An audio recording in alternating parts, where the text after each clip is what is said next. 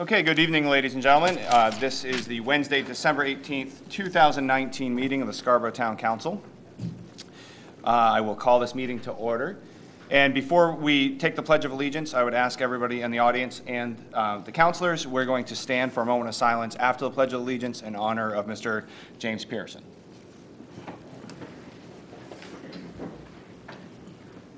I pledge allegiance to the flag of the United States of America and to the republic for which it stands, one nation, under God, indivisible, with liberty and justice for all.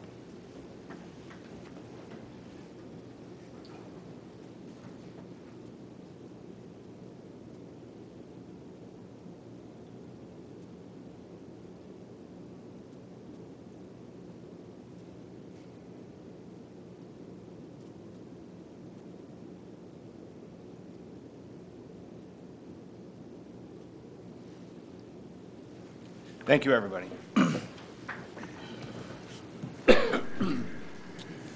Item number 3 is the roll call. Here. Councillor Hayes. Here. Councillor Gleistein. Here. Councillor Katarina. Here. Councillor Johnson. Here. Councillor Hamill. Here. Chairman Johnson. Here. Item number 4 is general public comments for anything that is not on the agenda. Before I actually open up public comments, just a quick housekeeping item for those in the audience and at home. We are actually adjourning at the end of the meeting for executive session tonight. We did so we could get our business out of the way and then go into executive session to the benefit of the public. So there is a final agenda item that has us going into executive session. We may be there for an hour and a half, and we'll come back and adjourn, but that process will only take about 3 seconds. So after we go into executive session, it's essentially over. So anyways, for item number 4, general public comments, are there any general public comments? None? Okay. Item number 5, approval of the minutes for the December 4th, 2019 regular town council meeting. So moved. Any discussion? All in favor? Okay, item number 6, adjustments to the agenda. I don't believe there are any. Item number 7, I have signed the treasurer's warrants before the meeting. Moving on to order number 19101, 7 p.m. public hearing and action on the following applicants who have applied for the renewal of their manufactured housing communities license. Number 1, Crystal Springs Manufactured Housing Communities, Crystal Springs, MHP LLC. Number 2, Pinecrest Manufacturing Housing, Teresa DeFosses and Tina Marie Smith. And number 3, Hillcrest Manufactured Housing, Teresa DeFosses. I'll turn to Tody. Thank you. The applications are all on file. They are complete. We did confer with the Planning and Codes Department. You received a memo in your packet from them. Crystal Springs on Route 22, they are now under new ownership, and they're trying to bring everything up to code. It's recommended that these licenses be approved. And do I have a motion for approval? So moved. Public hearing. Excuse me, I'm sorry. sorry. Public hearing first. Anybody in the public would like to speak to this? Okay, seeing none, motion? So moved. Second. Any discussion? No discussion with that. All those in favor? 7-0. Moving on, order number 19102, 7 p.m. public hearing and action on the new request for a food handler's license from Matthew, Boltris, DBA Smoothie Doctor, located on 33 Higas Parkway. This is the location of Foley Fitness, and they're within the building, and it's exactly what it says, smoothies, Smoothie Doctor. So it's recommended that it be approved. Great, and it is a public hearing, so is there anybody in the audience that would like to speak to this item? Okay, seeing none, is there a motion? So moved. Second. Discussion? All those in favor? None opposed? Okay, excuse me, new business order number 19103, first reading to authorize the following appropriations and expenditures for the public safety building project. First, $350,000 for furniture, fixtures, and equipment, and $650,000 for miscellaneous mechanical fixtures, and $99,434 for IT equipment, and $20,000 for a reader board sign. And further, in order to fund such appropriations, approve the use of the following sources of revenue: $259,000 in interest earned on the public safety building unspent bond proceeds, and $275,434 from the undesignated fund balance. This item is anticipated to have some discussions and some questions, and for our own education and for the public's as well, we've asked Tom Hall, our town manager, to start us with a presentation, and hopefully we can pepper him with questions and after said presentation. I beg your pardon, Mr. Chairman. Perhaps you take public comment before. I didn't want to steal any time from public. Is there anybody in here in the public that would speak? Good evening, Mr. Chairman and members of the council. My name is Greg Hanscom. I'm a member of the Ad Hoc Building Committee, and I noted that the Ad Hoc Committee started exactly 3 years ago, actually November of 2016. So 3 years out, now here we are this evening. I will make very brief comments. The Ad Hoc Committee was charged in phase one to come up with a feasibility study for a building. It took about a year to do that. And we were guided by one or two very significant value statements. And number one was that we would build a building that would meet all the functional needs of the public safety community for 30 to 40 years out, and that we would build a Chevrolet building as opposed to a Cadillac building. That became kind of not a joke, but it became something we cleaved to, and we hope we've done that. And so after the year's work with in the phase one, the feasibility study, in November of 2017, the referendum vote was brought before the community, and it was affirmed, which then got us into, so we then said, because of that vote, we're going to build a building. And so that became then the design phase number two, when the engineers came on board and the architects came on board, and we went through that process. You may remember that as we were getting ready to go out to bid for services and materials, that's when the economy of our nation really began to take a steep uptick. It was also a time when we began to have tariffs, especially between the United States and Canada, which added a significant amount of cost to the project, unanticipated. 9 months after the referendum, we had a project that was actually $2.79 million over our estimate of what we'd hoped to build the building for. So we knew we had to do what was called value engineering. And being a layperson, I wasn't really sure what value engineering was, so I brought just a very quick, short, and I think succinct definition. Value engineering is a systematic and organized approach to providing the necessary functions in a project at the lowest cost. This is done by substituting materials and methods with less expensive alternatives without sacrificing functionality. So the hired staff and then the board and the ad hoc committee went through an exhausting process of looking at everything in that building. And we were able to reduce the overage of $2.75 million, reducing it by $2.375 million. Without compromising the scope or the programs of that building as it is now being built. So we're now near the end of the project. Some would say sooner than later, but we have maintained the budget in consideration, even in consideration of the strong market conditions, and a bit of a late start doing winter work as opposed to fall work in early starts. We're within 1/2% of the budget as we speak today. Now, I know there's a lot to talk about, and I understand that this is over my career, this is my fourth building project, and I must tell you, with all candor and somewhat patting all of us on the back, this is without a doubt the best working group I've ever had the privilege to work with. They were immediately engaged in a serious manner, and I think the project that we will all enjoy 40, 50, beyond my lifetime, I'm sure, will be the product of much of the integrity and the hard work of the ad hoc committee. And I know you folks have a difficult charge here in front of you, but I hope to just kind of give you a broad picture, and thank you for your time. I appreciate it. Thank you, sir.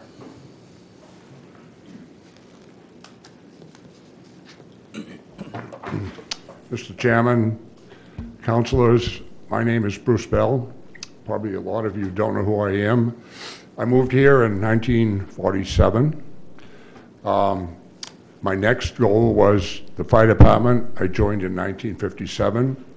In fact, in the 60s, I ran the front end loader for Public Works in Scarborough to tear down the old wooden station that now we're looking at replacing. I also worked for the city of Portland for much of my career in Public Works. To start my presentation, I really want to compliment the two chief executives of these two departments. This is unusual when you see a police and fire station being built in together. And to separate this and build it in separate buildings would have been astronomically expensive. I've been on the building committee here since the inception. A couple of the issues that I want to bring up are things that I personally feel. First off is my expectation of the DEP permit process would be, I thought, a 3-month period, being one that was in charge of the engineering section of the City of Portland Public Works. It wound up being 6 months.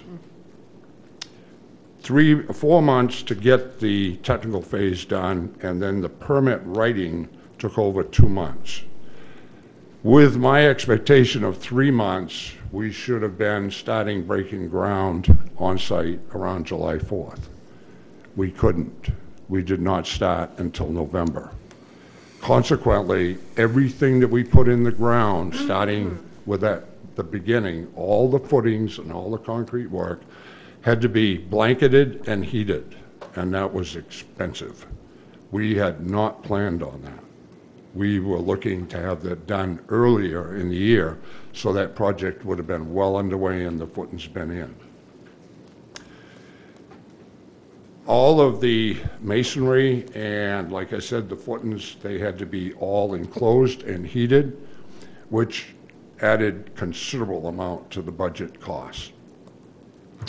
I also want to compliment both our owner representative, Tom Perkins, and Landry and French for all the work and dedication that they put together to make this project what it is today, because it is presently on schedule. How they did it, I don't know. I worked on a project in the city of Portland as a construction manager, and that being Hadlock Field. I know what it was like to try to keep a schedule, and they really did an excellent job. I thank you, and I hope you approve these additional funds so this project can be completed. Thank you much. Thank you. Thank you, sir. Hi, I'm Kevin Freeman. I'm the chair of the Ad Hoc Building Committee. I thank you, Mr. Chairman and councilors, for hearing us out this evening. A lot of people think that I just stand behind this microphone. My full-time job for 30 years has been in the construction industry, and I've got some experience here in Scarborough because I worked for the construction manager for the expansion of Scarborough High School back in 2005, Pizzagalley Construction Company. And I stood behind this microphone to talk about issue resolution at the time, because there was a lot of issues with Scarborough High School. Some of them even had something to do with construction, but most of them were political. And we got through that project, and I like to tell people that that gym is still standing over there because there were a lot of questions about that at the time. I use that as a point of reference for you on this project because we used a construction management delivery method for this job right from the very beginning. And it's a darn good thing that we did. Because of some of the issues that you heard about, the tariffs, the booming economy, the lack of manpower in the construction industry, which is going on to this day, really impacted the price as we designed this project. It came in, as you heard, nearly $3 million over budget. Because of the construction management delivery method, Landry French, who's our construction manager, worked hand in hand with Tom Perkins, our owner's rep, and the design team, and we came up with solutions to cut costs. We went over and looked at Wex's office building over in South Portland, and we looked at a mechanical system that ultimately was the key to getting this project almost to budget. And when we came here last fall, we were $426,000 over budget, and the town council said, go ahead, you've done a good job. And then we faced that, what Bruce spoke of, we just couldn't get the permit. We couldn't get the DEP permit to start this project. We had phone calls coming in from Amy Volk that finally got things happening for us, and we were able to break ground in November of 2018. And I can tell you, it's the people that have been working on this project team that have made it happen to keep it within schedule and as close to the budget as possible. That 0.5%, 0.5% over budget is remarkable in today's economy. And that goes to the team that Dennis Landry is here from Landry French, but you know, that guy out in the field, that superintendent, Steve Lapointe, whose truck is on the job site every morning at 6 a.m. starting up, and we've had a lot of workers on site, and it's really coming close to staying on schedule. So I mention all of that because we're getting close, and it's all because of the hard work that's been taken in by the team. And it's been a long haul for us. We started, and Peter was on the feasibility committee. We started in November of 2016. We got it approved in November of 2017. We started the project in November of 2018. And of the 9 members of our original committee, the 9 citizens, 8 are still involved in the project. And we've just been seeing our way through. And to talk about, just looking over, the 2 chiefs have done a remarkable job. And the man sitting in between them, Tom Perkins, who we brought on to be our owner's representative, I'll let him tell you about the details. But I just wanted to give you that background, and thank you for your time, and I hope we could continue to have your support. Thank you. Any other members of the public? Okay, seeing none. No, I'd like to start with Tom Perkins actually doing 4 or 5 slides. These slides are actually in the council packet and the public packet. Some of the territory has been spoken of, but I think it's worth just kind of moving through those, and then I have a couple of comments before we turn it back to you.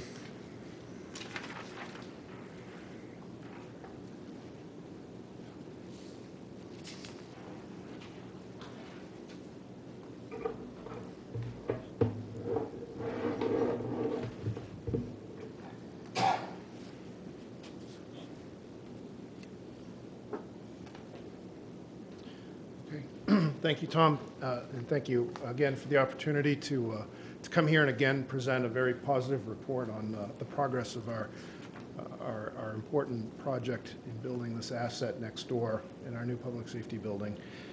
As others mentioned, my name is Tom Perkins, owner's representative, and I'm a consultant working on behalf of the town to manage the project. We've made very steadfast progress over the past 14 months, as you've seen it come out of the ground. And I think what you'll see in some of the photos that we've put into the slide deck here is there's a tremendous amount of work going on. There's 80 to 100 people on that site every day, some working weekends in order to make this project work. In terms of sort of some measurable progress. A couple of nice finished photos here of some paint on the walls and some ceramic tile down and grouted and ready to start fixtures. Our masonry facade is nearly complete. We set our communications tower this past summer. Plantings went in this fall, so that those are for the most part ready for when the building opens here in a couple of months in April. Ceramic tile, we are nearly finished our furniture order, getting ready to release that for fabrication and delivery in March. The mission critical IT and AV equipment that we needed to order with very long lead times, that order has just recently been placed. Again, as you can see, this paint drying on the wall. When we talk about schedule, we've hit several milestones. First and foremost, as Mr. Bell mentioned, is the concrete foundations. Despite the late start, we hit the date on that, and was enabled us to start steel and erecting the actual frame of the building. And then just recently, another important milestone that was hit a couple of months ago is that we dried in the building, and that allowed the start of finishes, electrical wiring, and other critical components. Upcoming milestones that we're tracking very carefully with Landry French and the rest of the project team is the actual completion of the facade, which is scheduled for January when the brick finishes. There's a tremendous amount of systems that are in this building to make it operational, and as such, a third-party commissioning firm is retained to start that commissioning and ring out of those systems in February. And then most importantly, in March, as all of those things are coming together, we want to make sure we hit our punch list date. It hasn't all been perfect, and we've had an issue that came up at the early part of the fall with the exterior insulation on the building, part of which was already installed. It didn't meet code, and the team immediately recognized it, rallied together to come up with the most expeditious and cost-effective way to remedy the situation. That was not a cost borne by the town. The insurance policies in place by the folks from our design team that made the unfortunate error covered that cost. We received the first checks last week, as a matter of fact, and we were able to keep the masonry going and keep that piece of the project on track so that we could finish the facade. Did not affect the end date of the project.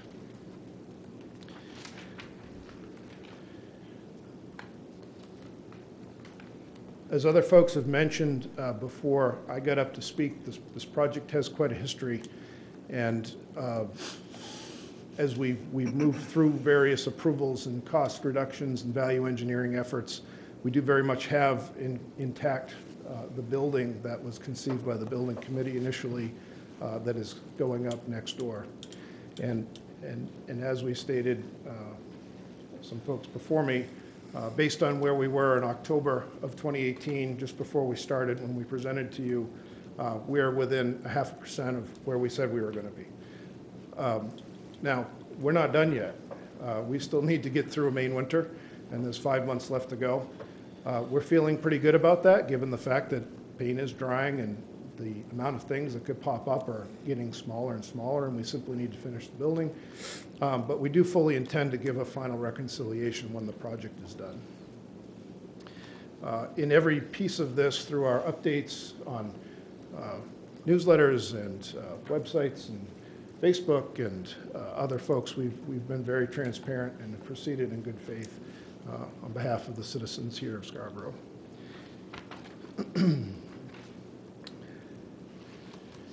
So Tom's going to speak a little bit more about the actual action request, but I will hang out here in case there are any questions relative to the project. Thanks, Tom. Yeah, I'll just have a few quick comments, really to kind of tee it up for the council to consider the matter before you. So for those of us that have been involved in this project really on a daily basis, certainly on a weekly basis, we're meeting and checking in on a number of issues, including finances. So what brings us together this evening and what we're going to talk about is something is certainly no surprise to us that have been involved.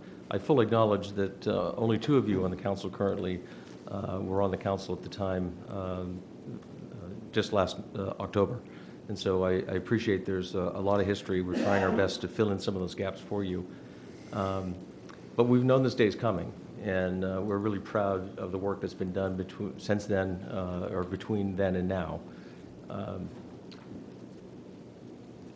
There were a couple of, you might ask yourself, why have we waited all this time? And in my mind, there's really two factors. One, we've always been counting on the proceeds of the sale of the existing building, and we've been marketing that property for well over a year, and it was quite possible and likely that we would get more than we were expecting. We thought that would be an important thing to know about before we had this final financial discussion. Well, we now have some clarity in that regard. We're not across the finish line yet, but we have the building under contract. We now know what that number is, and I'm pleased to report that we're hitting our mark in that respect. I think it's an extra $10,000 than we expected, but for all intents and purposes, we are covering what we expected. The other critical piece is, and this has been mentioned from this podium earlier, is that things happen over construction, and we wanted to make sure we had some good construction experience. We're now to the point of the building thinking about finishes, that though there could be things that crop up between now and the end of the project, those sorts of things are getting smaller and smaller at this point. So the time is right, and for those members of council that were on this past finance committee, this issue has come up kind of in conversation, if you will, and this was the expected deadline. I had promised that I would come back to you, to the full council, by the end of the year, if only for my own peace of mind, because we are very close to the point of me needing to sign contracts for monies that I don't have authority to spend. And so it is, we're before you this evening for all those reasons, and I really would not have come any earlier, frankly. In terms of how the action item is postured before you this evening, leading up to this, I did consult with the town attorney. Their advice, in my opinion, but I respect their advice and have followed it, they've taken a very conservative, again, in my opinion, view and interpretation of the town charter, in particular section 907.1. And in their opinion, not only did the voters authorize indebtedness up to $19.5 million, which was the specific question asked of the voters, the attorneys have also advised that in doing so, they also have set the total appropriation amount. And that amount was actually contained in some of the explanatory statements, again, on that ballot. And so that's an issue that we stand before you and are proposing a solution to satisfy that component. So the order itself has two parts. The first part addresses the appropriation piece. The council has authority to appropriate monies, and that's what we're asking you to do in part one. The second piece has to do with the funding mechanism to fund those needs. It should be noted on the first one, those items, I think there's four as I recall, those have always been part of the project, and they have been singled out simply because they are items that we have not yet committed for. And so, and they're items that remain to be done.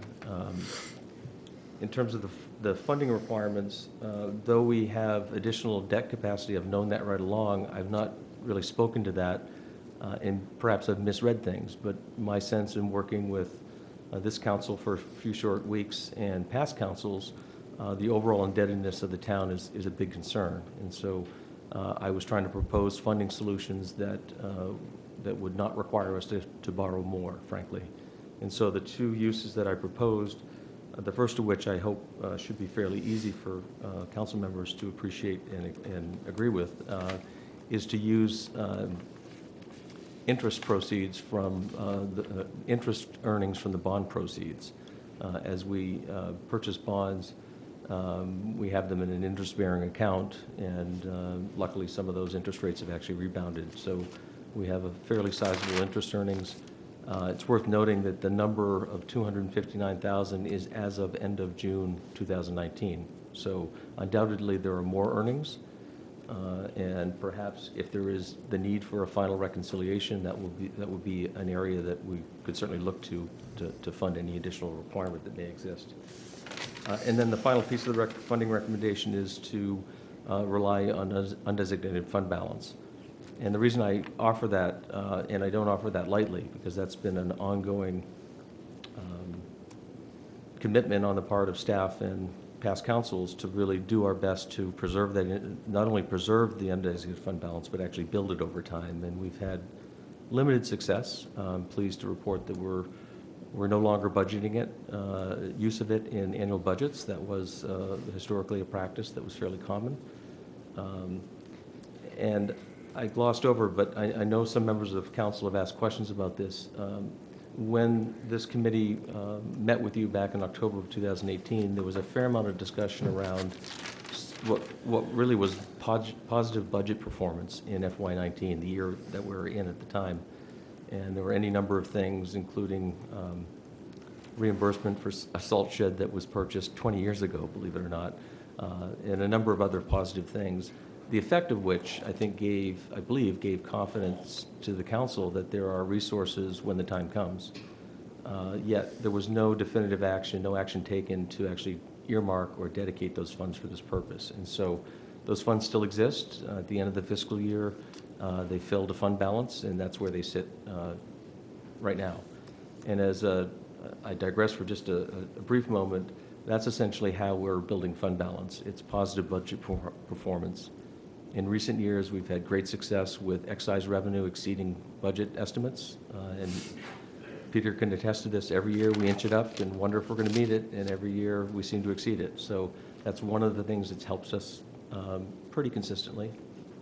And then the other one is, not spending everything appropriated, and there's all sorts of reasons that may occur over the course of an entire budget year in the entire town departments. So those two factors alone, often produce a budget surplus, and that becomes fund balance. So Mr. Chairman, I think I'll stop there. There's a number of folks here that can respond to questions.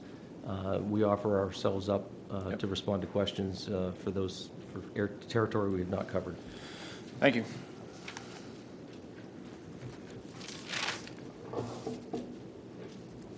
I just have a quick question, Tom. How much is in the undesignated fund balance right now? You'll be seeing a report on this. This is obviously part of the annual audit, and there are some final entries. But the best information I have as of today is $7,700,000, 7718055. And as a practical or a comparative piece, we have a minimum target of 8.33%. That is 8.77%. So we're just slightly above that. We do have a target of 10%. So we're still not at our ideal target. When you say 10%, can you just clarify 10% of the net budget, or? Yes. It's actually gross expenditures. I don't think it's not net. Thanks. Councillor Hayes? Yeah, I'll start with a couple comments at first and then maybe some questions. And yeah, I mean, I would echo everything that was said at the podium. For me personally as a councillor, this isn't about funding the remaining balance that we need to. It's really just a question of how are we going to do that. So I want everybody to know that. This isn't about, I applaud. I as referenced, I was on the early sort of the building committee. I just applaud all the work and collaboration that did take place. It was a remarkable process, and we should be proud of what we have. So this isn't about not funding it. It is how do we fund it. So with that, then some questions. The other thing I want to be clear, because I at least have gotten some personal questions that I think our community is somewhat concerned or misunderstand. I think they're thinking that the cost overruns are due to these particular items that are listed here, like furniture and other things. And I just want to know, we knew 2 years ago that we were going to have, this day was coming. We had a $400,000 shortfall, and it was due to the reasons, mostly because of tariffs at the time. Trump tariffs happened right after we had started the project. There was steel and materials coming from other places that we were subject to. So that part's not a surprise. I want everybody to know I support funding this. It's just the mechanism by which we do that. And so turning to that, Tom, I do have some questions. And some of the questions I asked is, this is a microcosm of some other issues that are facing us. So that was my first question. When we we're faced with this. I think we did, I don't know how many, Jimmy, you were there, right? I think you and I were there. We did have a long conversation about the 400,000. Where are we comfortable? Absolutely, the town council at that point said, yes, go ahead. So I'll absolutely echo that. We did identify some things that we thought that worked positively, and I thought in some way we didn't set those aside to a restricted fund. They just went into unrestricted. Correct. Okay. And so my second question then, Tom, is as we think about what we're facing this year, so we have this issue which may come out of unrestricted funds. We also have a long-standing sort of disagreement about some of the assessed values for the shore communities. At one point, we had increased overlay for about 350,000. Did that go into a restricted fund, or is that unrestricted? Is that still available? That's still it's in fund balance. There was not a separate reserve account, but I can report in that year, we turned back to fund balance $393,000. So, but that's an unrestricted. Correct. It's not kept in a separate reserve account. That's certainly an action council could consider doing that if you wished. So part of the question that I have, and as we look ahead to what's coming, then we have some shortfalls on the modular school units, both for what's been installed and what is already in the budget for this year, which will come from impact fees maybe. Is there a balance in impact fees that cover that, or would that be unrestricted fund balance too? I don't know what that deficit is. You know as much as I do. It's in the $70,000 or $80,000 range. For the first two, and I think it's likely that it's going to be similar to that for the second. Well, you know more about that than I do, but I can report definitively that in the school impact fee account, if that's what you choose to use, there is about $762,000 in it. And that's what we used originally for the ones that were done off cycle, right? Yes, I believe since the inception of that impact fee account, we've historically used it to offset school debt. I believe, at least during my tenure, last year was the first time we used it for a very specific purpose, which was to fund the modulars. Yes. And then the next thing that's facing us is Herd Park, which is on the agenda for a budget item next year. That's coming from beach funds, maybe. Is that restricted or unrestricted? It's a separate reserve account, so it's restricted for that purpose. And we've not even gone so far to necessarily think about the funding, but I would expect that would be the likely funding source for that project if it moves forward. So my strategic question is, if the likelihood that we're going to have major capital investments that we're going to need to bond in the next 2 years, i.e. a school, potentially, and if that's in the $60 to $80 million quarter, if we dip into unrestricted fund balance to the tune of $700,000 this year, I'd always thought that is a warning sign to the bond market that we're going, when our goal is to increase reserves to a goal, and we pull them down, will that have a bond impact? Is that something we need to worry about and find other funding sources that maybe will not impact so dramatically the unrestricted fund balance? Yeah, I can't say definitively, but we've had this conversation enough with our financial advisor that I believe it could have a negative drag, and it could affect our bond rating, particularly with Moody's. They are, as a company, they are very interested and sensitive to fund balance. That's a very important factor. So with the debt that we have, even a small percentage change in the interest rate can have a big impact on us. So it could. I recall Joe Kutera, in response to a similar question, said a downgrade would result in 10 basis point penalty, if you will. So on 80 million, what is that? I mean, it's a big number, right? I mean, I don't 1/10 of 1%. Or, yeah, I can't do it in my head either. But your point's well taken. I think we should be extremely sensitive. The other cautionary note is, the good news is we have a fund balance policy. Not every community does. When you have a policy, they want to make darn sure you follow it. Yeah. And so I think that's the other part of that equation. And there's a little bit of wiggle room we have, but not much. Yeah, and I still remember some of the conversations because we're old timers, Jean Marie and I, just on the council, not other implications. I was going to say, watch that. But that had always been a trigger, that we get positive points as we have built toward that fund balance. that is sending positive signals. Once, we dipped into it once, and I think it had an impact. So the other question I had, when you started off the conversation by saying, when we went to referendum, and there were, I think in the consumer's eyes, our constituents' eyes, there's going to be two ways of looking at it. Did we authorize a total spend of 21.5, or do we authorize a total borrowing of 19.5? But what's occurred, that you say there's room in that borrowing debt, is a new market phenomena where we got $700,000 back in bond premium, right? It's almost 900. And so we haven't borrowed all that we had. Correct. But in effect, what we're doing, if the voters thought they were authorizing 21.5 and we need another 500, what we're actually doing is we're actually going to have a project creep in the number because we're using that bond premium. And we really haven't talked, because the other thing I was going to ask you, you've applied it to this. But when we were back here in the fall, when we were going to refinance $30 million worth of bonds, we were going to have $2 to $3 million of bond premium, we thought. And how are we going to apply that? I thought we were going to apply it to debt service. Remember back in the fall when Joe came to us and we actually approved an action item to refinance all the bonds, and we're going to have significant bond premium. We had thought we were going to apply that to debt service going forward, right?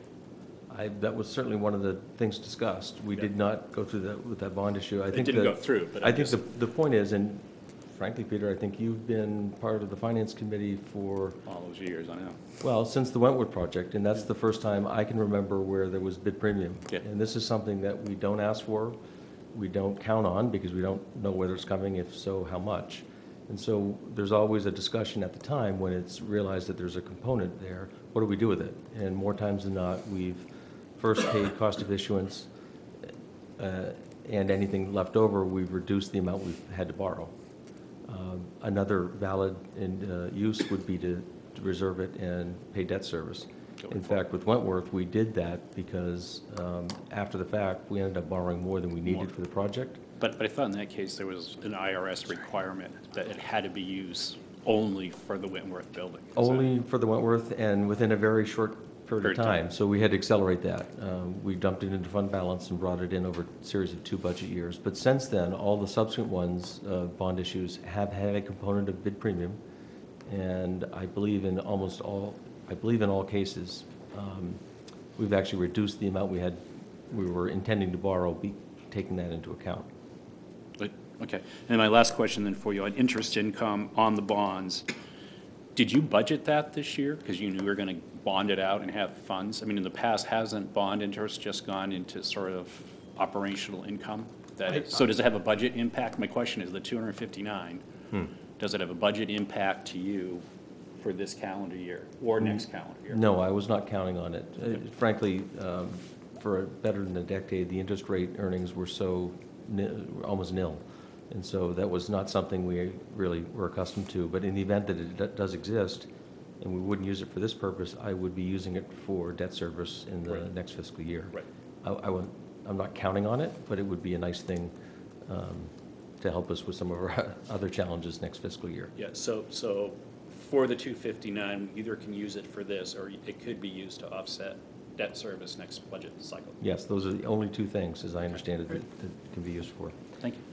Just a final point on the ballot, and this ballot language has had a lot of consideration, at least by me, over the last several weeks and months. Another number that's on this same sheet included an estimate of the total cost of the issuance, including including interest costs. And to do so, we assumed, in actual fact, we came in with a much more favorable rate than the assumption had. And so just another point of reference is that in spite of all of this discussion, we will be well within the estimate, if you will, that was included on that ballot of the total cost of the project, including interest, because we were able to get a much lower interest in actual fact. And last, but when you mentioned the legal opinion, was it the legal opinion their greatest comfort would be if we went back and rebonded the amount that we needed, the additional amount, bond the additional amount we need? Was that the most comfortable place they were? I don't want to characterize for them. You know, what they said is that the council has its own appropriation authority, and that's how I've proceeded before you this evening. But I suppose going to voters is equally acceptable, some might argue preferable. If you choose to talk about that further, I'd like to make sure you're aware of the consequences of just delay, and that's something I hope you'd be receptive to. Thank you.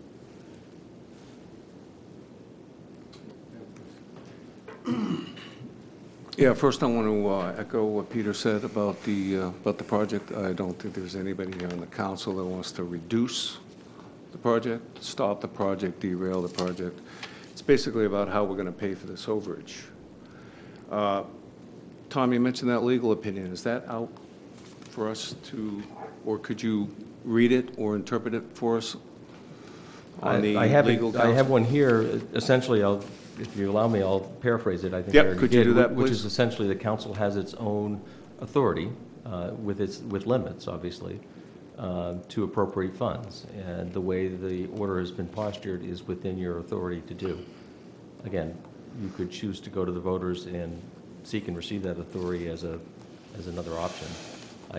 I don't see that as preferable in this case, but right. I'm just trying to reconcile the charter 400,000 to that opinion. I'm missing something. The charter says 400,000 goes to the voter on a capital project. Why is our legal attorney saying that we don't need to do that? Well, the language is limited to a single capital project, and so herein it depends how you read that section. This is an area that I think hopefully Rules and Policies takes the charge this coming year and forms a charter commission and helps to clarify some language. It would be helpful if we all can read and equally appreciate the meaning and the intent of all parts of the charter. This is the one that continually comes up time and time again. How do you interpret this? Because I interpret this, the overall project was $21 million. We overshoot it, we pull out the items that we've gone over on the budget, and then we reclassify them separately to be under the 400,000? Is that how you're interpreting this? I'm not sure which part of the question I should answer. Try them both. Well, right or wrong, I have been always of the opinion that Section 907(1) dealt with indebtedness. And frankly, in my experience, this is the first time the attorneys have raised this other aspect of setting in the overall appropriation as a secondary component of that. So perhaps I've been wrong all this time, but there have been multiple folks that have sat in that chair, and we've had similar discussions, right. And it's always been around indebtedness. And that's not referenced, though, in the charter, is it? Specifically indebtedness? Doesn't it just say capital expenditures, capital projects, 400,000 goes to the voter? No, the title actually specifically calls out indebtedness, and the first sentence speaks to the indebtedness component as well. I can read it to you if you like. If you don't mind. Certainly. Title says voter referendum required for certain bond issues. So it has to do with bonds, right? Well, the title would suggest so. Yeah. The language, however, goes on to say, the town council shall submit orders or resolves authorizing the issuance of general obligation securities of the town, right. Indebtedness, yep. Or the appropriation expenditure of funds derived solely from municipal revenue sources or a combination of both in a principal amount greater than $400,000 for a single capital improvement or item of capital equipment to vote a referendum subject to the following. And it goes further. So, open to interpretation, I guess. I think it's fair to say that, sir, yes. Right. What I can say implicitly is that elsewhere in the charter, the council as a body has the authority to appropriate funds as well. And it's under that authority that I stand before you and ask for you to do that tonight. Well, that may be true. I think the council collectively has the authority to do that, but individually we have the responsibility to do it the right way. Councilor Clucci? Sure. Yeah, thanks. Thanks for a great presentation, actually, today. And echo, it's remarkable to me that you're within 0.5% of the budget. One thing that struck me when this came forward, though, was that we're trying to fill a hole or a deficit. And when I looked at it, it didn't make sense to me because I knew that interest rates had been so much better than they had been in the past. One thing that, in my back of the napkin calculation, is that the savings in interest are going to more than cover these expenses. Have we looked at how much we expect to save in debt service for this project, and can we provide the council with a number around that? We certainly can. I've not done the calculation, but we know what the true interest cost is for at least the first two pieces, which is the majority of the borrowing. We know what those rates are, and we can run the amortization schedule and compare that to the estimate. I think your point is fair. There's no question that we'll stay well within the overall estimate, including interest, in the explanation. Thank you. Councilor Hamel? So we've referenced favorabilities that are apparent and will possibly grow, and that they could be potentially applied to debt service and to the expenses associated with this project. Where else could we use those funds? Is there any place else we could use that favorability that Councilor Cloutier has referenced? There's really no place for us to use it other than it creates arguably more authority to borrow. We're just borrowing at a lower rate. That doesn't materialize in any kind of tangible way to us. So if I have followed this correctly, so basically we could potentially pay for the cost overruns with the project with additional debt rather than taking it out of fund balances. Correct. And that's a function of the fact that we have had to date about $900,000 of kind of unexpected or unaccounted for bid premium, and because of that have not borrowed as much as we expected we would need to otherwise. So just one follow-on question, if I may, that still pertains to the matter of fund balances. We've talked quite often about different sources of funds that include an unrestricted fund or a general fund or a community services fund or a fund for turf and track and other departmental funds or in fact even committee funds, housing alliance funds and so forth. So is there a report that has a listing of all funds available for the town, that we could look at and try to understand what the total is and where these funds are? The reason I ask this is that the process of getting up to speed as a council, and people have mentioned there's only two folks here who were diving deep on this going back over a year ago. It's taken a tremendous effort for us to really get up to speed, and that's with hours of studying and reading of the past week or so. We know that you have devoted a lot of time to this, but if the question is how do we pay for it, not if we're going to pay for it, then how can you help us as a body solve for that effectively? Well, I'm providing my professional recommendation as to what I think is the best solution to solve the problem here. To your earlier question, the fiscal policy goes into great detail that dictates exactly what goes into the undesignated fund balance, and there's a number of components, including assigned funds and unassigned and so on and so forth, so we can spend some time at finance to go over that. Beyond that, all funds are certainly accounted for in the annual audit.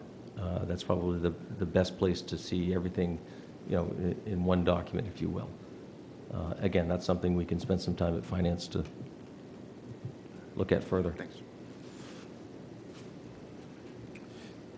Councilor Caterina?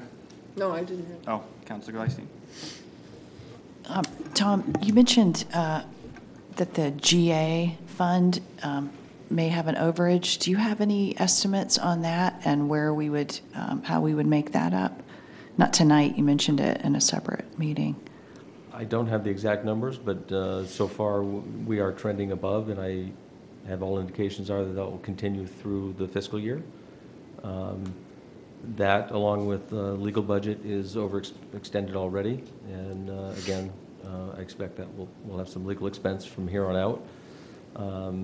And the overlay account this year, with the residential reval, there have been a fair amount of abatements granted appropriately. So those things together have caused me to put in a budget curtailment in the current year. The good news is we're doing that before half of the experience of the fiscal year, so I'm hopeful that that will reap some benefits at year end. And that's done directly in recognition of these. And this is an ongoing systematic process, thus tracking where we are to budget. And when we see things that are going awry, we try to take prudent measures to correct those. Great. And I had a question for Mr. Perkins. In October of 2018, when the the overage was, I don't want to say discovered, but once it was priced out in detail, and then there were a lot of cuts to the project, and then we ended up with the 400,000 and something, which is now, I think, up to 500 and something. At the time, there was a contingency fund of 500,000, and you obviously didn't want to go into that contingency before you had even started. Can you explain anything? Was that used for anything specific, or how did is the contingency all gone? Where does that stand? Contingency is expended as we pass that 420 mark. Predominantly was spent on excess or costs for the winter conditions last winter, to keep the project on schedule, and to all of the concrete items we talked about. The rest of it is a bunch of things that are very normal to a project of this size, which is why you have a contingency. And they're enumerated in great detail for full transparency. I'd be happy to go into those details, but it's just all those little things that come up that you need to deal with and be able to deal with swiftly to keep things on track. Yeah, you had explained that it was a narrow margin, but that you thought you could work within that. So I know that's been a question that's been asked. And I just, some other questions that had come up from 2018. One of the things that was discussed was not outfitting the entire building that isn't going to be needed for the foreseeable future. So how many, so the 350, how many offices are we actually looking to outfit, and are there some that are expansion that we really don't have to do at this point in time? I've just wondered if you could speak to that 350 and the number of offices, and is that fitness equipment? Is it safety equipment? Is it what? Can you speak to that number, because that's the largest number? Sure. The first answer is no, we aren't fitting out every space in the building. For instance, we have 14 dormitory rooms for the firefighters, and we're only fitting out 10 of those to handle our initial need. There's no fitness equipment at all in the budget. We're relocating a substantial amount of furniture, fixture, and equipment that's still salvageable and appropriate to use from the existing public safety building over. So that 350 number was actually much larger, as you can imagine. And we have pared that down, and we've set aside things so that we can make that manageable. So that was larger, and that's something, when I actually met with the fire chief, said you had been working on quite a bit to figure out, did it cost more to move something, or did it, cost more to buy it?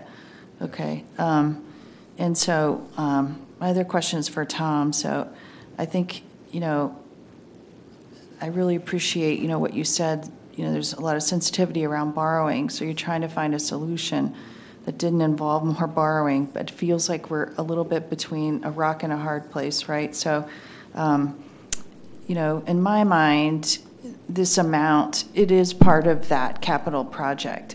It's tough for me to break it apart, so therefore it is, it's over the 400,000 because it's part of the 21 million. So it's part of what the voters voted. So I think it sounds like we have the money to issue more debt underneath what the voters gave us authority for. But you were trying to be sensitive to borrowing more, if I'm saying this dilemma that we're in right now. That's a fair characterization. So I'd love to hear from folks. I think, we're this far. It is impressive how fast this building came up and was built. And so we're very close now. And I would really like to hear from folks. I hope some people are watching. This is a first reading, but which way would they like to see the council go? Would they like to see the council use our authority to take on less debt, since we had that, or would they like us to borrow under our debt? What we really actually already are authorized to do, right, so that we don't have to really go against what I feel might be really going against the charter. For me personally, I know there's arguments on both sides, but thank you. Councilor Caterina. Yeah, I just have some questions for Mr. Perkins, if I could, just hopefully they're easy to answer. This is as much for the community to hear. I know that we're a PSAP, and there are, I hope I'm getting the acronym right, for the dispatch, for an area dispatch as opposed to just solely for the town of Scarborough. And it's my understanding that as part of the requirements for being a PSAP, you got to make sure your technology and everything is right at the tippity top and maintained and whatever. Are any of the PSAP things included in this equipment and fixtures, or has that already been figured in, i.e. whatever is needed for equipment for dispatch to stay That's in that top number. notch? Yep, that's in the project budget. So, yeah, I know it's in the, but is it in any of these so-called overrun numbers? I hate to use that term because we're not sure. What it would require us to do is a delicate pivot of the dispatch as we move from one building to the other and Right. move equipment from one Right. building to the other, which is still part of the plan, just not all of the equipment. So that Right. effectively we have a swing space. And then certainly there's network infrastructure that's part of the building construction itself, and that also needs to pivot. But what's in the 350 furniture item is really more about desks and chairs and that sort of thing. All right, because that was asked to me by a constituent. That's why I wanted to ask that. Also, this DEP delay, the DEP permit, I remember that, and that was extremely frustrating. Was there a particular reason why that took longer than it should have? We heard rumors on the street, but from what we got from the project manager at DEP, that because of the public concern that was voiced directly to her, she wanted to be very, very thorough in her write-up of the DEP permit, and as a result, that took more time. So was it members of the public who were reaching out to the DEP outside of the so-called process and making complaints about potential? Yep. One of the things we talked about was direct access onto Route 1 versus the Sawyer Road, and whether that was the, from a traffic study perspective, the right thing to do. And so we provided some substantiation of that, why our current traffic movement plan was the better option in our opinion, and was backed up by Maine DOT's traffic engineer through a letter. But it was that process of complaining, if I want to, I mean, that may be a strong word, though, that bogged down the DEP permitting potentially? I honestly didn't experience it firsthand, but that was certainly what we were hearing was the reason. And then, I'm not sure who can answer this, communication tower. We're going to make some income off from that, correct? Sure. What's the prediction on, because I want counselors to remember that there's going to be some income coming in. I'm not sure, I'm not on finance, so I don't, where's it going to go? What's it going to be used for? That will be a subject of the upcoming budget. Right. You'll see a new revenue for the first time. I think conservatively, we should be looking at 6 figures for annual income. Okay. We have hired a broker to help identify and negotiate leases on our behalf, and with their contacts in the industry, we think we can maximize our potential there. I just wanted to follow up on a couple of questions. To your question of delays with DEP, we did hear comments similar to what Mr. Perkins said, but I can also report, just talking to folks in the development world, DEP was very understaffed, and they had some difficulty just moving things across their desks. So I don't think it's fair to characterize it one way or another. There was just a number of things that came to bear. The other thing that we can do, we actually have a discrete, regarding the furniture for the building, we have a discrete list, and if that's of interest, we can share that with you so you can get a sense of what we're looking at. And keep in mind, we're moving from roughly 25,000 square feet to 50,000 square feet. So we have folks sharing 3 or 4 or 5 people sharing a desk now. In the new building, we are properly outfitting them with their own workspaces. And so it should come as no surprise, even if we brought every stick of furniture over, and much of it is not worth it, frankly, we would not have enough to fill the space and accommodate the needs of the current staff. The final piece is, to Councillor Gleistein's point, you know, in hindsight, I could have been silent on this, and you would have seen a bond order sometime in April, and it would have been to fund the final third of this, and probably, I wouldn't say none the wiser, but because it's been a conversation. But I really thought it to be prudent to step up, and this is not something we've been unaware of or ashamed of. It's a problem we've known about, and we collectively need to find a way forward. And I'm hopeful you'll do that. Councilor Hayes? Just a real quick last question. I'm still stuck on so on the bond rating, do they look at does it matter to them whether it's restricted funds or unrestricted funds, or they just look at any change in reserves as something that will trigger their inspection or concern? I believe our definition of undesignated fund balance is fairly common across the industry, so I think they don't obsess over the details internally. They're interested in what percentage of your fund balance but that is. That percentage that relates to fund balance, is it both the restricted and unrestricted funds? So it doesn't matter which bucket they're in. It's okay. That helps. It all me comes in, understand. and the fiscal Thank you. policy dictates, you know, all that breakdown, but it all rolls up to a final number, which is what I reported earlier. That's helpful. Thank you. Okay.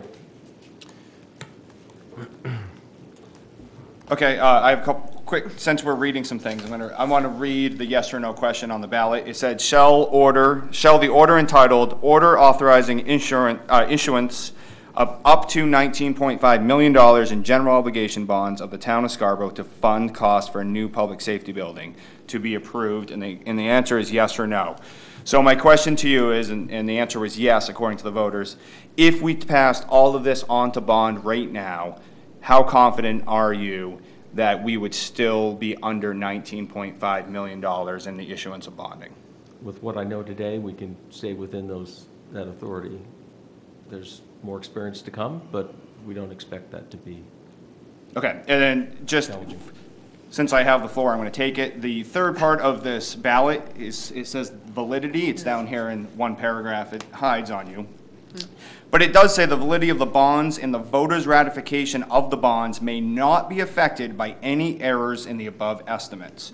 So my question to, or what I would draw the attention to, is there's one line there's 2 lines on the ballot. There's 2 lines on the ballot. One is for the total cost of this project that said the word estimate, and one is for, the other one says the interest rate that we're getting on our bonds. So there's 2 words on this ballot, 2 things on this ballot that say the word estimate.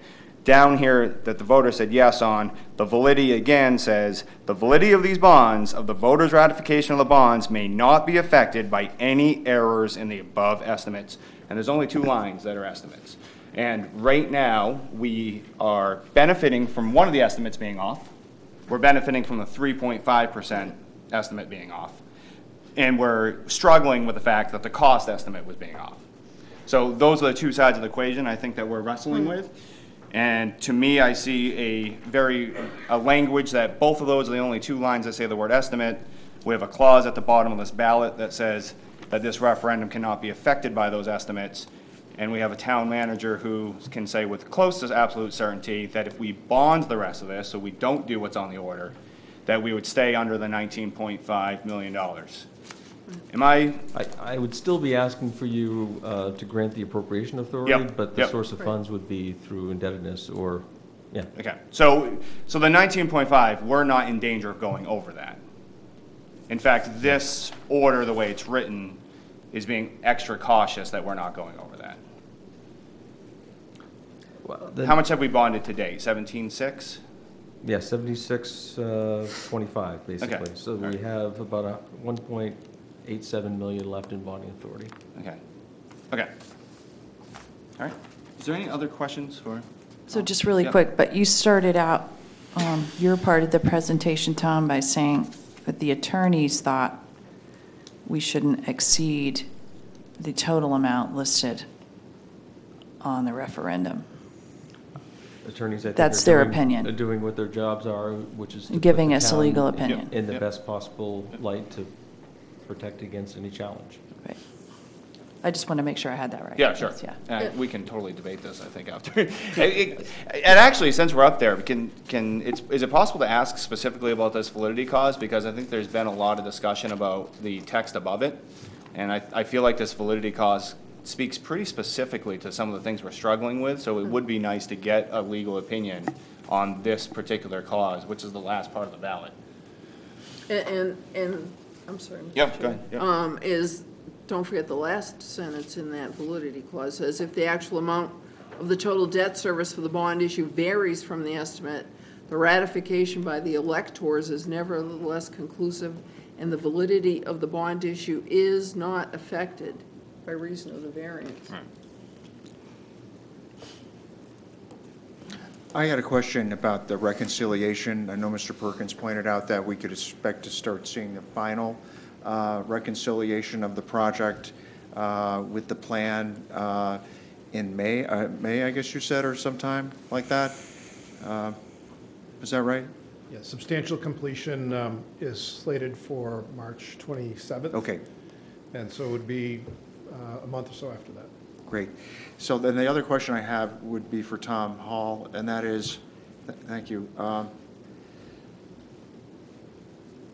When we start doing the final reconciliation, or we're coming down to the end here, will we reconcile, how will that reconciliation be made? Will it be made against the numbers we've been seeing on the ballot here, the 21,548, or is it some other number? I'm assuming for that calculation, however, we won't be let off the hook if we have any errors with estimates. We'll have to be more precise than what the ballot has allowed. Well, the term reconciliation is really just a recognition that we've got experience still to come. And to the extent that we need, what we know today isn't everything, we need to come and do a final cleanup. We expect that will be fairly small and hopefully simple and hopefully nothing, frankly, but we want to just make you aware of that. And in a perfect world, we wait to do all of this until we knew all those answers. My dilemma is that I have contracts that I will not sign because I don't have the authority to spend the money. And so that's why I'm here before you tonight. Thank you. I just raised my hand to get called on myself. Councilor Johnson? Yes. So was the lawyer's legal opinion about your authority more because this has exceeded the amount? Is it more about you coming back and asking, or was it more about we have this one legal opinion, which I think has been referenced, that essentially says, yeah, if you carve this out the right way, then it won't trigger the 400. Right. But is this initially triggered by the fact that the lawyer said that we're exceeding this, so you would have to approach us? They raised the issue that not only is there an indebtedness component, Yep. which has been clear and I think everyone appreciates, but the voters are also approving a total appropriation amount. Okay. And it's Okay. that secondary Okay. piece that that is the issue, frankly. Okay. Tom, I have one more question. You had mentioned that one of the avenues would be to go back to the voter, if that's what was decided upon, but that wouldn't be the ideal. Could you just expound on that, about what the risk would be? I think you mentioned risk. Would it be the timing of the move-in? Yeah, I have not consulted with the chiefs, but essentially we would not move forward on those remaining items, part one of that motion. So essentially none of the furniture and Right. fixtures. Could we make do with what we have? I really can't answer that definitively. If we would, it would not be ideal. Right. We've got a community room that is supposed to seat 100. We wouldn't have furniture for it. So, And I'm not theoretically, that's suggesting that, I'm possible. just trying to understand that. The other option would be to delay the move-in date, and I do have fears that that may upset the sale of our Right. existing building. Right. I can't say that definitively, but that would be a matter of negotiation. We'd be looking at many months' delay at best, it seems to me. And I fear what that would do to the sale of that building. Right. Well, let's say, for just sake of discussion, that going to the voter was the avenue decided upon. You don't see any option of maybe negotiating with these vendors that hold these assets that we want, that could deliver them anyway? I mean, we're a pretty good client. I'm sure we've used them before. They could float things for 90 days, might cost us a little bit of interest. But I don't see this as, hey, if we don't, excuse me, we don't fund this, it stops and they don't get the items. There's got to be some flexible ways to do that, some creative solutioning? No? Perhaps. I'm never going to say never, but that seems to be a tall ask, particularly one that assumes that voters would approve it on the Right. schedule that we're asking them to, and that may not be the case. And Right. so that would be a tough conversation. Right. Okay, thank you. Councilor Caterino? And through the chair to Yep. the other Councilor Johnson, if I were one of those furniture dealers or whatever, I'd be charging interest. So it would just add more cost. So anyway, plus the cost of an election and all of those things. So just take it. I know. I'm just letting you know. Thank you. Just one other piece of it from the construction side of things. So when these chairs show up to the new place, obviously those just drop into place, but there's any other components that we're buying that actually need to get physically wired and plumbed into the building. And that means if we don't order that, if we delay until, say, the day after to place the order, and then it's 6 to 8 weeks, now suddenly we've extended the construction contract. And although it would be a very skeleton crew, there'll be additional construction costs related to that because of remobilizations and supervision and all these other things to fulfill the obligations of the construction contract. So it's not a huge number, but it's not a tiny number, but it factors into the equation.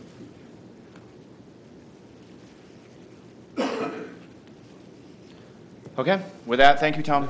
And thank you, Mr. Perkins.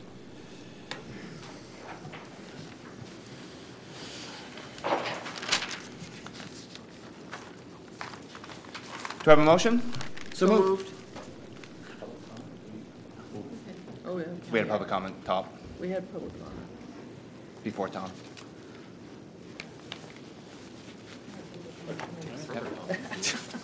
Hey, is there any further comment since it was nothing? Okay. So take a motion again. So moved. Do I have a second? Second. Okay. And discussion. Councilor Cucci. Yeah, I support this as it reads, but I'm going to offer an amendment because there is some ambiguity, and I want to talk about that amendment a little bit. Councilor Johnson, or Chair Johnson, brought up what was put before the voters on the ballot, and I think when you read through that, it's clear that there's enough money that was allocated by the voters to complete this project and then some. Councilor Cucci, can you make the motion first? I've been Yes. told- Okay. Okay. So, I move to amend Order 19103, the second half, as it relates to funding, to read, and further, in order to fund such appropriations, utilize fund sources approved via referendum question 1 on November 7, 2017. And that's it. And do I have a second for the, okay, thank you. Okay, now it's up for discussion. Councilor Calucci. Yep. Okay, yeah, so now I'll explain my rationale, and I am supportive of the way it was presented initially, but I want to talk about it because I'm hoping that we can come to clarity on the issues that we've all been struggling with. And on the ballot, I think it's clear, and I'm going to qualify that clear, but that the town manager was authorized to issue up to $19.5 million of general obligation bonds, to apply the proceeds from the sale of a public safety building, and to utilize reserve funds that had been dedicated specifically for this purpose. Where the complication comes in, because of the way that was worded, is when you go out and actually try to enter contracts or sign contracts, how much do I have to spend? Because there's two unknowns, maybe three. I don't know if the reserve fund balance was unknown, but the sale of the building hadn't happened yet. We didn't have it under contract. The interest rates are unknown on the bonds, and you never know how much you're going to get from bonds. Typically, you get less than the amount that you're going out for. As it happened, we got more. So I think the voters were clear with authorizing how much we can go to market and raise for this project, but it was subject to some unknowns. As you're trying to complete the project, you need some clarity about how much you can spend. So I think the general consensus of the council and the manager and the attorney was, let's go with the $21.548 million. But at the end of the day, I think what the voters said was, as long as you're within the constraints of the $19.5 million in bonds, the sale of the building, and the reserve funds, then that's what they approved. So that's kind of what this motion does, is ties it back to the ballot. It says, as long as you can spend, cover these specific items with the original funding that was authorized, then we approve. Any more discussions on the amendment? Councilor Hayes? Yeah, just for clarity, and I don't know if this is a question for the councilor or for Tom. What is the 675? What is the 675 building fund reserve? Have we used that? Is that available? That's a new flavor. 625, I believe, is the number that's on the ballot question. Right, but was there a restricted fund for a building reserve? It was created over the years. The town sold a large piece of property in the corner of Commerce Drive and Route 1 before my time, and it was put into a special reserve account they created for it, for this very purpose. From that fund, we actually purchased the 3 residential properties on the property that we're now building. So are those funds still available or not? So I'm trying to get to the funding source identified was 625 in reserves. Do we have 625 in building reserve at this point? The current balance of that is 611,000, but it's already counted toward the cost. So it's already. So it's not available? It's not available. Okay, thank you. It still exists, but it's not available. Does that make sense? Okay. So as it relates to this motion, then if that's not available, in your motion, what is the funding source? It would be any of the items that were approved by the voters on the ballot, which includes the reserve funds, the sale of the building, or the issuance of up to $19.5 million of bonds. So just so I understand, really the only thing left, we've already done the proceeds of the building. It hasn't closed yet, but yeah. It hasn't closed, but we've taken account of that. The reserve isn't available. So what your motion effectively does is puts it out to bond. I think that's fair. I think that would be the effect, is that the 275, so the 259 in interest, I would contend that should go to this project anyways, and that should have been accounted for. So I don't think there's anything specific needed for us to authorize that use. I think it should be used there. But the 275 that was coming from undesignated fund balance would be funded through one of these 3 things, but more than likely it would be bonds. So when they issue their final batch of bonds and do the true-up in April, it would be included in that number. But either one so I'm just trying to get clear, either one of these items you just referenced, the 259 in interest and the 275 from undesignated funds, were not on the ballot. So they wouldn't be, in your motion, they wouldn't be part of the funding source, right? Unless you amend the motion. The 275 from undesignated fund balance, no. What this would give him authority to do is to spend money on these items and to pay for them with what's already gone before the voters, which is essentially. Can I just interject? Yeah. Yeah. The motion says that we're going to bond it. is what it says, because everything else is accounted for. So our only action would be to bond it.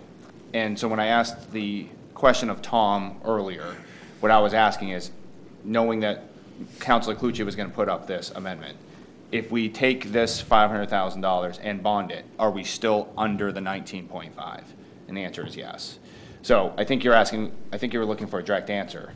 And I think I'm clearing it up because the other three sources that are listed are no longer, or they're very close to being spent.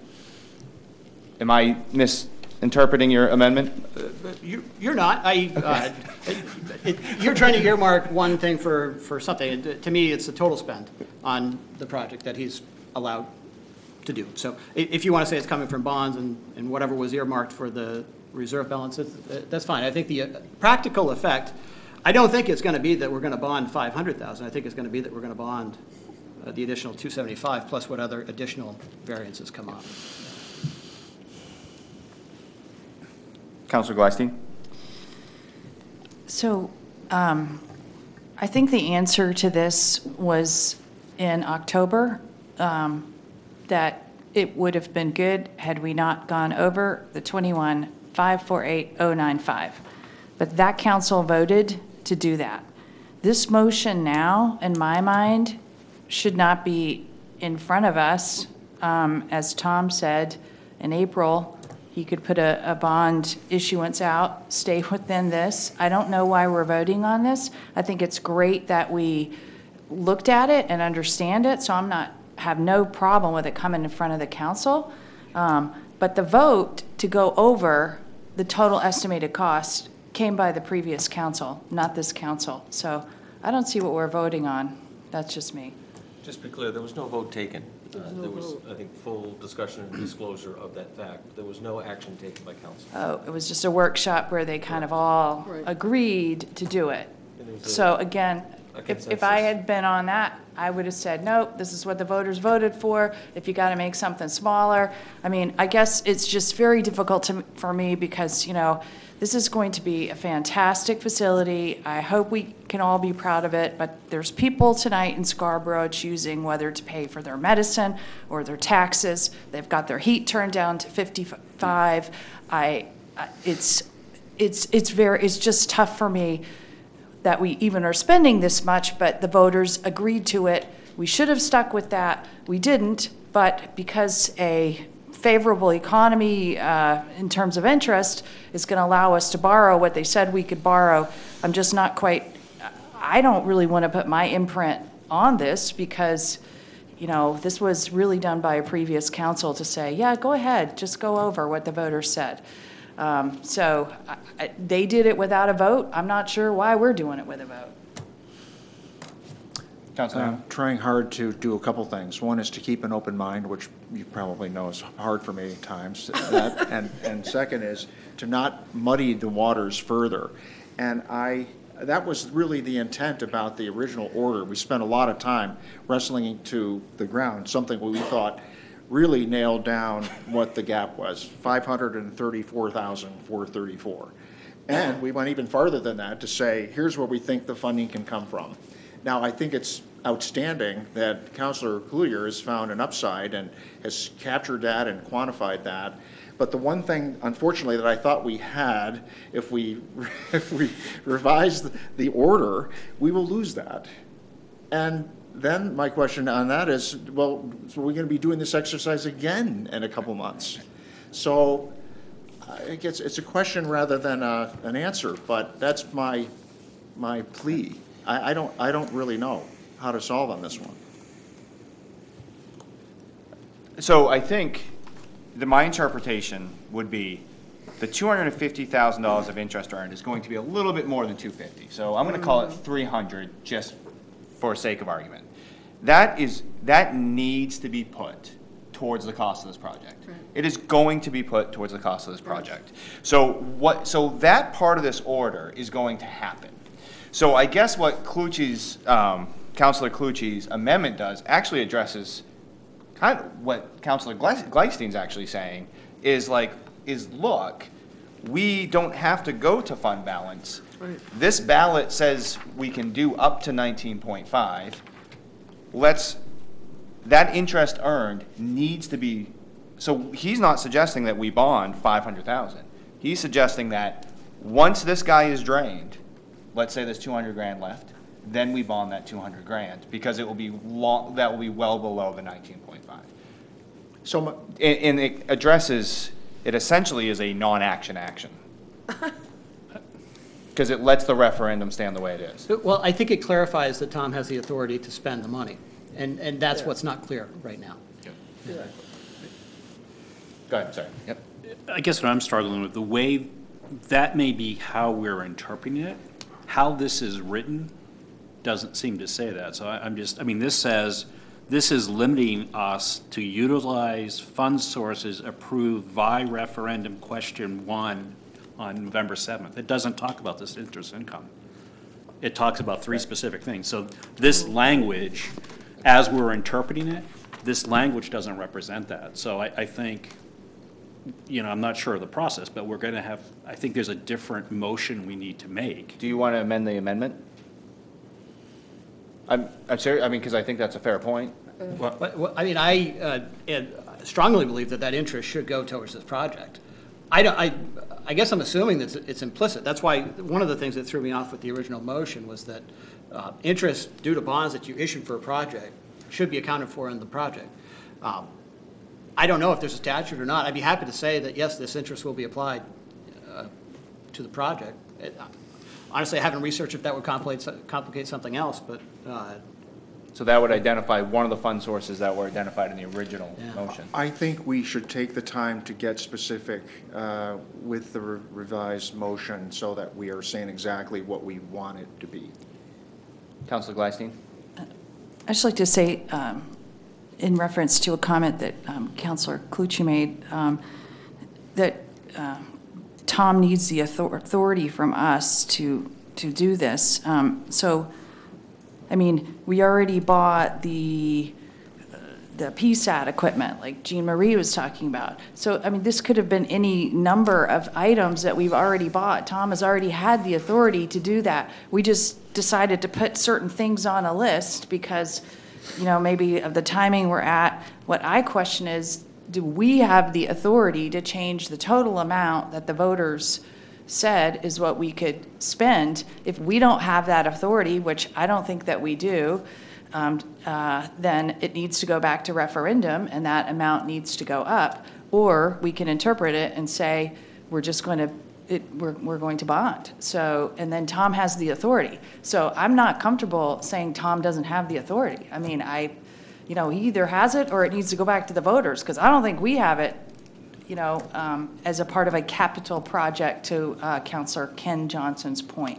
You know, we could break up all the bricks and say, you know, the bricks in this part of the building didn't cost more than $400,000, so that wasn't part of the capital project. This is part of the capital project. No, there's no doubt about it. You can't have an empty building. So that's where I'm at.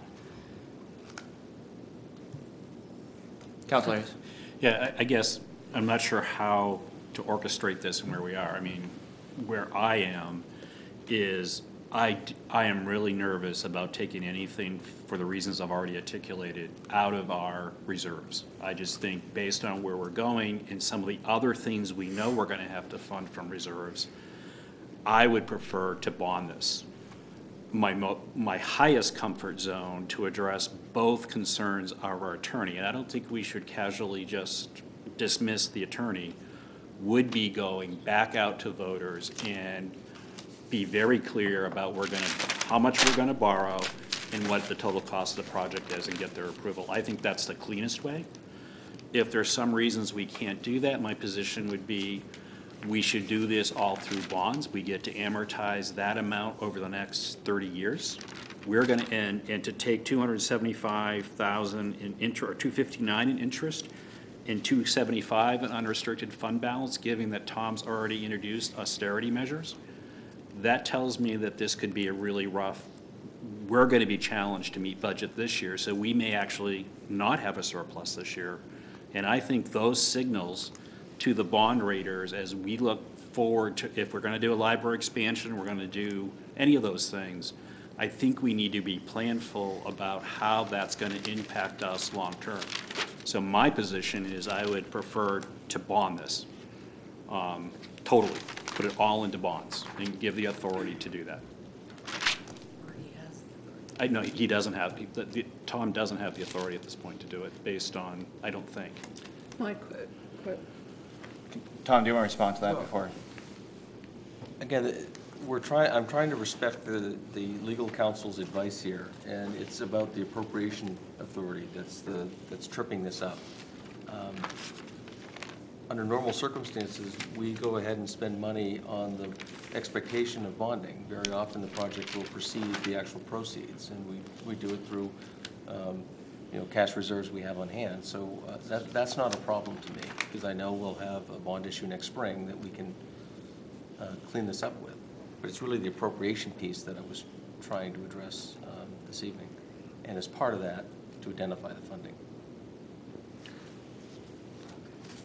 Right. Councilor Caterina? now I'm really confused, but that's not unusual when it comes to numbers like this, right? So we have bonded to this point, how much of that the people have?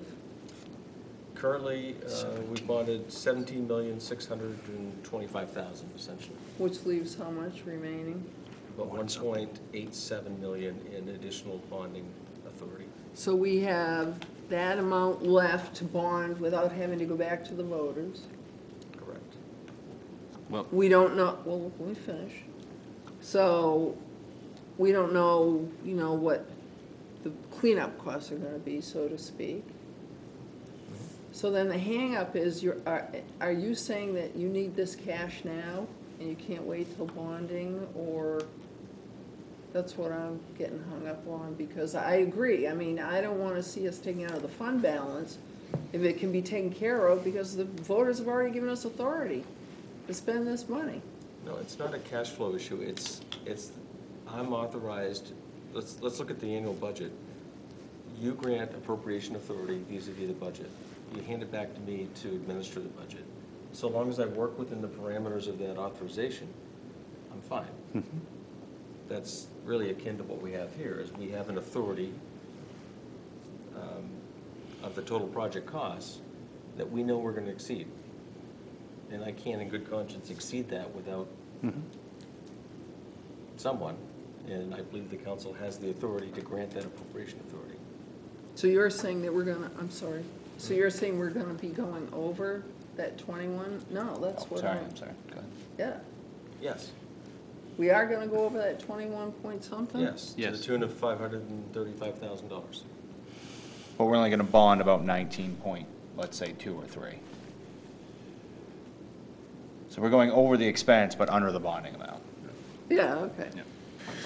So really the challenge is then when the voter went and voted on this, they voting on the bonding, Right. or they voting on the cost of the project? Now, in my question about the charter, I thought I heard the charter's bonding driven, correct? Obligation driven. The title The would suggest 400,000, that, but right. There's language contained within that Makes it a little bit ambiguous. that appears to Yep. speak to appropriation authority as well. So, Tom, I have a question. So the ballot said the total estimated cost was $21,548,095. Did the attorneys weigh in on the fact that it said estimated instead of not to exceed? Because if it said not to exceed, that seems much more clear than it does say estimated. They didn't put it in writing, but I can say that they chose the 21.5 number. They could have made an equally good argument that our authority was 19.5. So they were being as liberal as they thought they could be within the confines of this ballot question. 19.5 for the bonding, though. It could be interpreted that also was the appropriation limit. And then you have the validity clause. I mean, I want to encourage everyone here, this part of this conversation, from day one through now, this has all been done, I believe, with full transparency, with positive intent. It would be different if this was not, this came to light right now, that's not the case, or that we were adding additional items that were never contemplated. None of that is true. Right. And so I appreciate the challenge this presents in terms of how you may view the intent or the spirit of the charter. But take all those other things into consideration in that analysis as well. This was all done for all the right reasons and appropriate reasons, in my view. Councilor Hayes? Yeah, and in trying to move this forward, so two things for me. I think we have two issues. I think we have the issue, and I think Councilor Johnson Senior, how do we how do we do this? We have chair and counselor.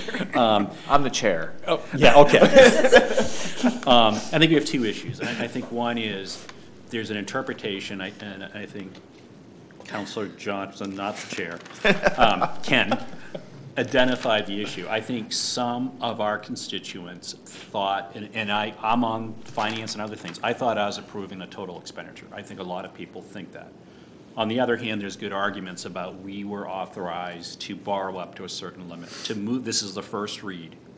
One place we could go tonight is to approve the first read that we finance this through bonding. We wait till we get any public pushback saying they have an issue with that. And there is this problem with it exceeding the limit. But I think we have, as you've heard tonight, we have a compelling story on why we're a little bit over budget. Right. There's been extraordinary things done. They've delivered a great product in challenging times. I think we all can be good sitting here saying, this is the right amount of money to spend on this project. There are no surprises. We've known this right along. Right. So I guess the motion, and we're out of, the process isn't right, but my motion would be just make this really simple and just say, we authorize the town manager to bond the 534, is that the number, Tom, 534? The 259 and the 275 is 534 if my math is. 534 something. So that would be my motion, that we just bond this whole thing. This is the first read, see what pushback we get from our constituents between now and the second read. And I just think makes that simple and clean. So I think my only, and I'm in full agreement with you, except for the fact, as Councilor Cloutier said, that interest earned, we should be bonding less that interest earned, that's all. Because that interest earned, that should be going towards debt service or the cost of the project. So if in your suggestion, it's implied that that interest earned goes and gets kicked towards the project. Well, I was implicitly reading between the lines of what Tom shared with us. I was thinking the 275 would be a good budget item to help us this year. I mean, we've earned interest before on bonds, and they've gone into general funds. I think the 275. Are we allowed to do that? Okay. I think that 275 gives us some wiggle room on the budget. So, Tom, I mean, reading between the lines, are you concerned that we may be really close to the budget numbers and not have the surpluses we've had in the past? Our debt service is going to climb significantly, due in part to this building for next year. So any assistance to help defray that expense will be of great help. Before tonight, I would be nervous. Otherwise, I'd be nervous to bond more than we needed. But I appreciate the spirit with which that suggestion is being made.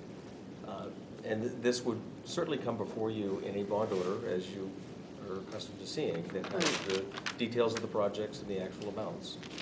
So that would be reconciled, and that's the wrong word, that would be approved by this body at a later date, probably in the April timeframe. But does that solve your immediate issue?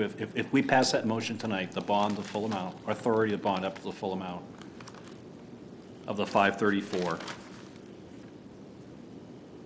that would satisfy my concern. If we want to address the appropriation issue, frankly, the amendment Councilor Cloutier's put forward, I think will do that. As has been discussed, the practical effect of that amendment is because the other sources of funds are known at this point, it is bonding effectively, what's being meant here. Unless something happens with the sale of the building and we find ourselves in a different situation. But, you know, as we sit here tonight, those other two sources are known. Yeah.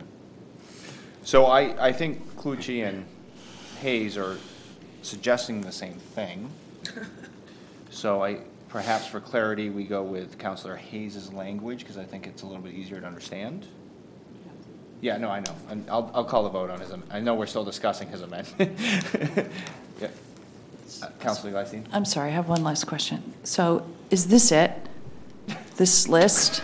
Or are we going to be dancing on a pin, 3 months from now with things that weren't in the list? I mean, or is this it? There's still 4 months of experience, so there could be things. We feel as though the closer we get to the end, the smaller those things get, or the smaller the surprises are. But we'd be remiss to say that this is everything. But they've been good stewards of the project. I think they're going to continue to, and not bring anything into the project costs that aren't essential. Okay, so I'm going to let everybody process where we are for a second.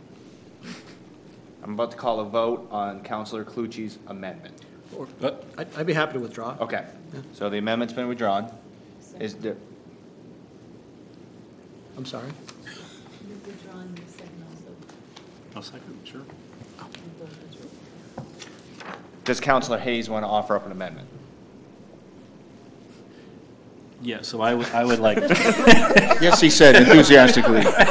Well, I'm trying to, so. That's why I let everybody pause for a second. Yeah, so the amendment I'd offer up is order number 19103, first reading to authorize the following appropriations and expenditures for the public safety building as written here, and further order such appropriations will be from additional bonding. Up to our bonding authority of 19.6. Okay, I think that's important. So up to 19.5. The authorized 19.6. 5. Yep. Is there a second to that amendment? I'll second it. Okay. Is there a discussion on Councilor Hayes' amendment? I think the only discussion is between now and the second read. Let's try to firm up the language, run it by council and whatnot. All those in favor of the amendment? All those opposed? Okay, 7-0.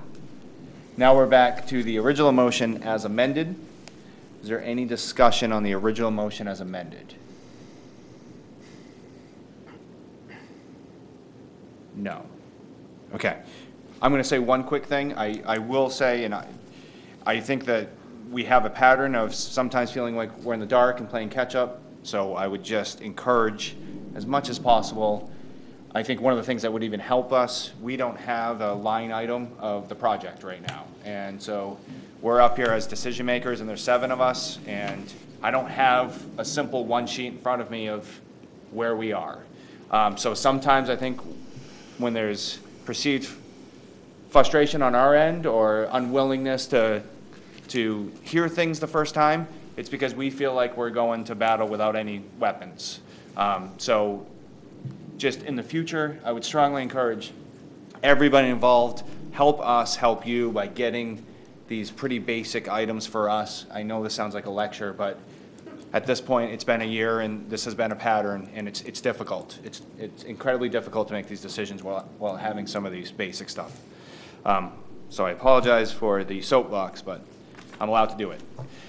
With that, I will call a vote. All in favor? All opposed?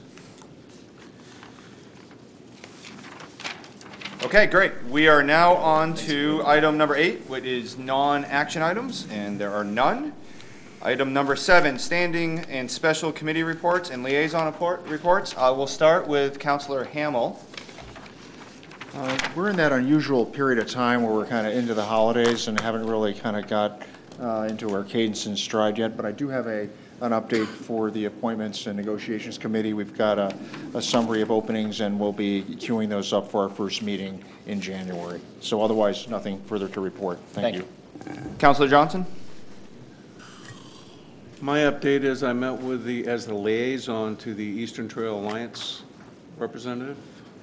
That is also closely tied to the Community Service Department, so I'll probably have a discussion with Mr. Hayes, because he is the liaison with the Community Service Department, and see if there's some synergies there or some handoffs of tasks or whatnot.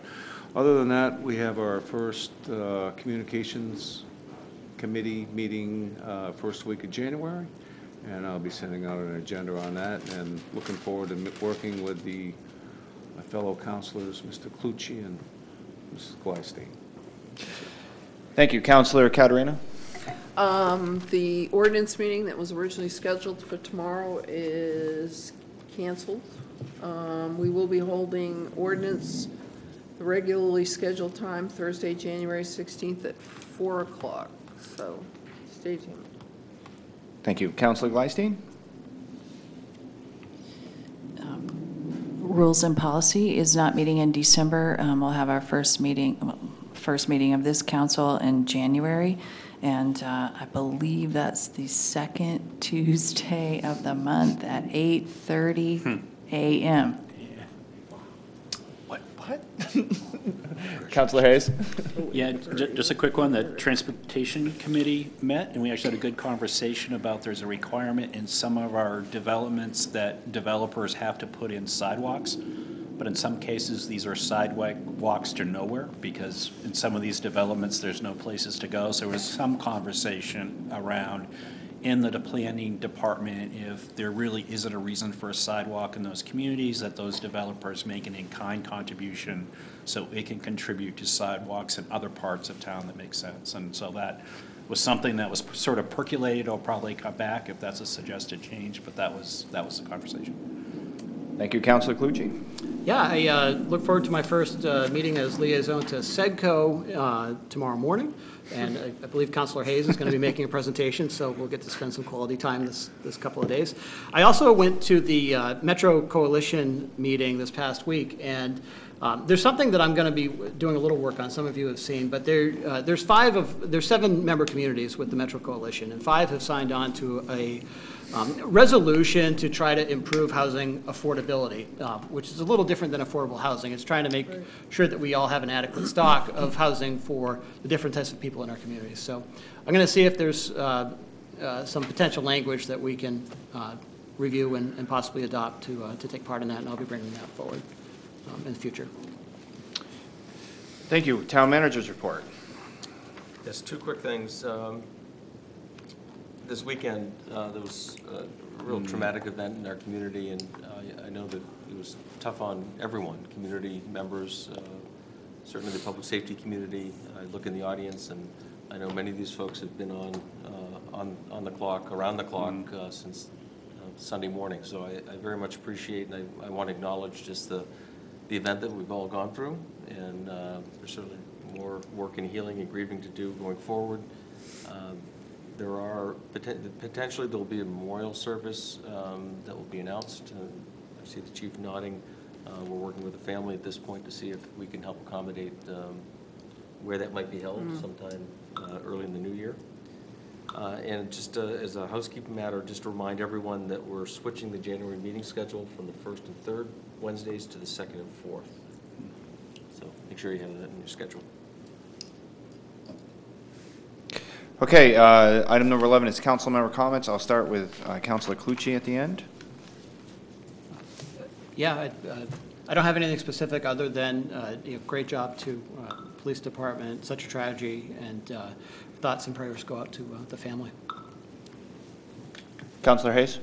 Yeah, similar thoughts and prayers to the whole community, and then shifting a little bit, we are approaching the holidays, so happy holidays, everyone. Thank you. Councillor Gleistein? I share those sentiments. Councillor Caterina? Yeah, my sincere sympathies to the Pearson family. I knew Mr. Pearson from years of buying Christmas trees and just being in Scarborough. He will be missed. And my thanks to the police officers, both from Scarborough and the state police, who did a yeoman's job. I think it's pretty amazing. You guys were able to tie all that together. That was crazy when I read about it. So thank you so much for what you do. I know that people aren't always aware or thankful for the service of police officers, but I certainly am. And also, yeah, it's holiday season, and so I hope everyone goes out and enjoys time with family and friends, because that's the most important thing in the world is time with those you love. So thank you. Councillor Johnson? I echo all the comments on the public service folks. I really appreciated the direction that we got from Chief Moulton on the questions we're getting from the public on how this are doing, and again, really appreciate it. On a side note for council business, I think it's become evident to me that at some point in time, we really have to take a look at our charter. Because if there's one thing that, there's a lot of things open to interpretation, but to me, the charter shouldn't be, and it's obvious that it is. And I know that this year coming up, I do believe we're for a charter review. So the sooner we start thinking about that, getting a committee together and addressing that type of thing, I think it'd serve us all the better. Thank you. Councillor Hamel? I share the council's condolences to the family of Mr. Pearson and special words of appreciation to public safety and how they responded to the tragedy. I also wanted to just, the background that they gave us on, all of the work that's been done and the tremendous effort to really take over a $2 million exposure and reduce that to something that's smaller than, that's a tenth that size is really remarkable. So I want to say special thanks to the chiefs and also to Mr. Perkins and all the folks, Kevin Freeman and the folks on that team. So for doing that and for being patient with us and also keeping in mind that we're just trying to solve for the best way to help you get to the end of this and a successful outcome. And I really appreciate you being so transparent and cooperative with us in that effort. So thank you. So I'll take my moment quickly to remind every councillor here, our goal-setting workshop is Saturday, January 4th at 8 in the morning. And if you haven't filled out your Google form, Councillor Hayes and Gleistein. No, I filled it out this week in Washington. I don't know if you did, but well, I filled up. I'll check it. Yeah. That's open to the public. It will be here in chambers, so if anybody's interested to see our councillors for 4 hours around the table, it's a hoot. 5 if necessary. We have a lot of work to do. Secondly, I just wanted to, everybody at this table, on Friday afternoon, we were essentially, this was dropped in our lap, for lack of a better term, on Friday afternoon. I did not want to spend my weekend with these people, and I did. We spent a lot of time on the phone together, but I just want to thank everybody here for the fact that I feel like we can all pick up the phone and talk to each other, and sometimes it's blowing off steam, and then sometimes it's conversation, and it's nice to have that relationship. I think we have some very strong opinion people, but everybody seems to be anchored in the fact they're willing to listen to each other, and I appreciate all that. Real quick, I often end my meetings with little stories about my daughter. I did want to say yesterday there was a snow day. So snow days at our house are sacred because then Dada comes home from work and then I don't have to do anything. So we always go out and play in the snow at nighttime. So we got all bundled up yesterday and we got to go outside and my daughter paused and she said to me, she said, well, Dada, is it safe to go outside because of what happened recently? And I want you to know that I told her absolutely it was. And we proceeded to play in the snow for 2 hours. So, and that is because of you guys are there in the front row. So thank you very much. And with that, I am going to call go to order 19104, an act on the request for an executive session pursuant to Title I MRSA 4056C in consultation with legal counsel relating to economic development. And before I ask for that, I'm going to also squeeze in a 5-minute break. So we will go to executive session at 9:05. So, do I have a motion? Approved. Okay. Second? Second. All those in favor? All those opposed?